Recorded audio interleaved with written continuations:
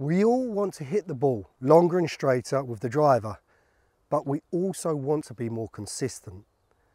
So in this video today, I'm going to talk about 3 steps to make you hit the ball longer, straighter, but also be more consistent on every drive you hit.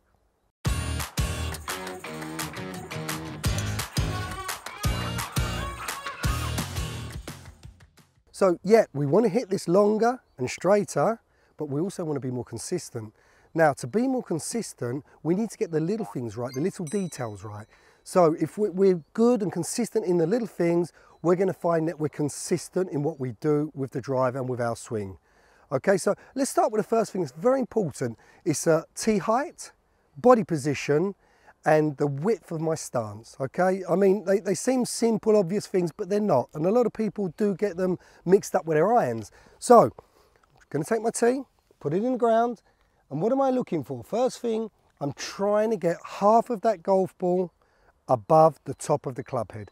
And you can see here, or from here, that half of that golf ball is just above the top of the club. So we've got half down and half up, okay? That's outside the top of the club head. That's very important. Now, if you've got a swing where you're swinging down on the golf ball, yeah, you're gonna have it lower. And if you swing up, you're gonna have it a little higher. But this is a good reference point to start with. Now, so let's talk about the body position. We want as much speed as we can possibly have. Now, to get that, we wanna be hitting, if possible, we wanna be hitting that golf ball swinging up on our upswing, okay? So our angle of attack is positive and not negative. What do? We start with our feet together. For a right-handed golfer, and I'm just going to move my left foot out a little bit, maximum the width of a golf ball, and I'm going to move my right foot quite a lot out. So I've done 2 things here. I've got a great ball position for the driver. That's going to allow me to hit the golf ball swinging up. I've widened my feet, which has put my sternum more behind the golf ball. So if I'm here, my sternum is in line. If I widen my stance, my sternum now is behind, and that will allow me to have my low point of my swing here, and that's going to allow me to hit the golf ball swinging up, positive angle of attack. Not only that, feet wider apart is going to give me a good stable base.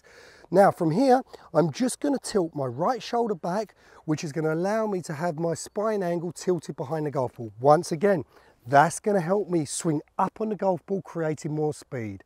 Okay, so that's very important. Now to get this shoulder angle correct, nice simple tip, hands on both legs, just lower your right hand until you touch the top of your knee. So you can see automatically my right shoulder has dropped. Okay, put my hands together, now I'm in a good position. So this will be a great start to hit a good driver.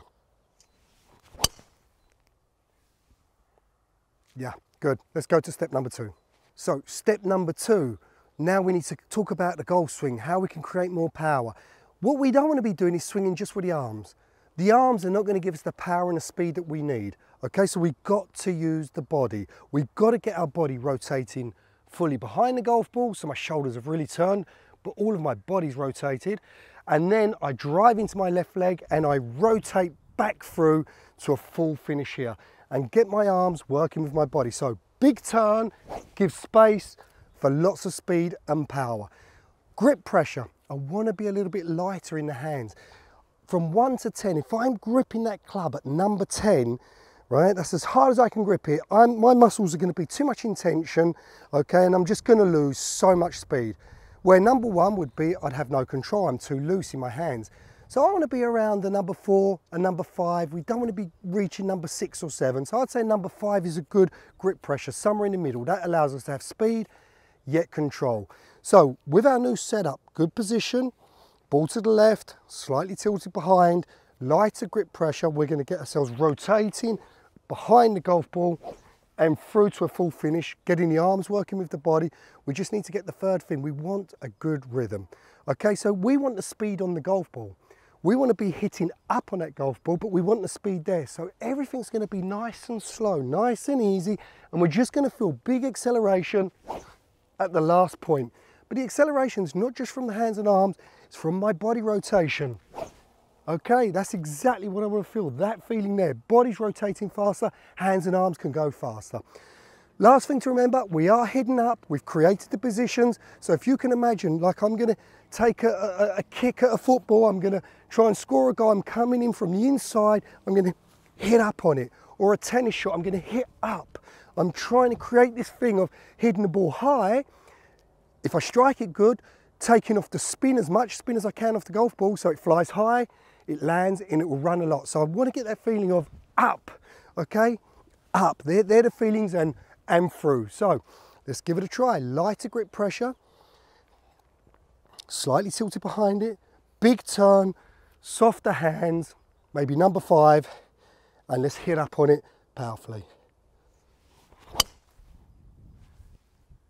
Yeah, that was really good. I really felt I turned hard and I had a lot of speed and I definitely hit up on it and there was very little spin on that ball. Let's go to number 3. Right, step number 3. This is the important part about being consistent. So we want to try and get everything we've done in the first 2 steps. We want to put them together so I have that powerful golf swing, hitting that golf ball a long way, but we need to get consistent in our pre-shot routine. This is where the golf pros work really hard. You have to be consistent in all the little details that we talked about, but also when it's time to hit the golf ball, we want to go into automatic. We don't want to be thinking too much. So what is it we need to be doing? We need to create fluidity to the whole thing. We need everything to run smoothly. So what do? I get myself behind this golf ball. I'm visualizing the shot that I need to hit. I'm behind, I'm looking at a point, I'm aiming to something just in front of the golf ball. I've picked a point just about here. That's where the golf ball has to fly over. So I've got a point that I can focus my attention to. Now, I want to hit this up the right side of the fairway. I'm looking, and what do now? I breathe. Diaphragm breathing. I want to feel like expand my belly. And that starts to calm everything down. So now I'm starting to relax. I'm seeing my shot, the brain's working, everything's starting to be positive at this point. So I set up to the golf ball, I go through my routine. Feet together, left foot, then right foot. I get myself tilted. But what do now? I stay in movement.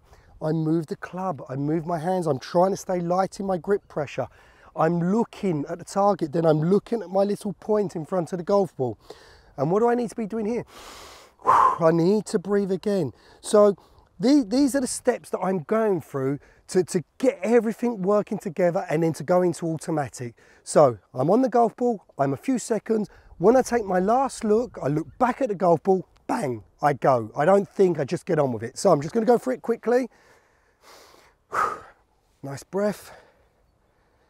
Aiming at my intermediate target. Left foot, right foot, slightly tilted behind. Keep the waggles going, keep it relaxed. Another breath. Yeah, absolutely beautiful. Up the right side, beautiful little draw. I really like that one, I'm really happy with it.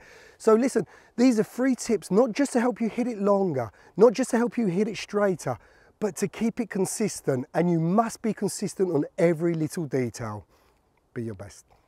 If you like the video, give it a thumbs up and share it with a friend. And please consider subscribing to the channel by clicking the subscribe button, the bell button next to it, so you never miss a video like this one.